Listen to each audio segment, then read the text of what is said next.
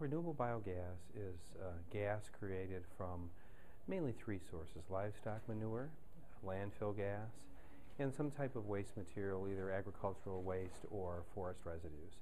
And it's important because it provides a renewable opportunity to displace natural gas in specific applications like power generation, or end-use applications like in a furnace or in your About stove. a quarter of the municipal solid waste stream consists of organic waste, and 95% of that goes into landfills today, where it just decomposes and produces methane, much of which is released to the atmosphere.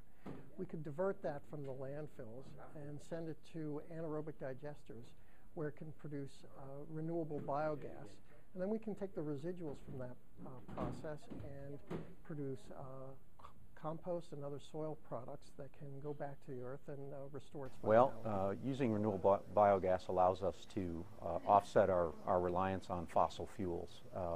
Whether we use it for vehicle fuel, whether we use it for electricity production, whether we use it for directly for thermal needs. It's a very aggressive part of our strategy to be a sustainable utility and to deliver renewable energy to our customers.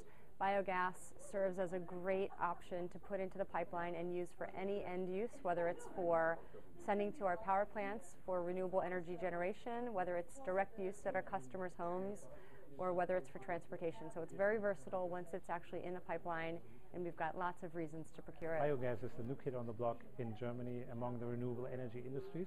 It's currently the most growing renewable energy source in Germany. We probably have, by the end of this year, 5,000 biogas installations in Germany, and they power roughly 3.8 million households. Biogas is probably the sector among the renewable energies that has created the most jobs in Germany. In the year 2009, we have 300,000 jobs already in the renewable energy sector. A large share of that is in biomass. We have a lot of revenue from that.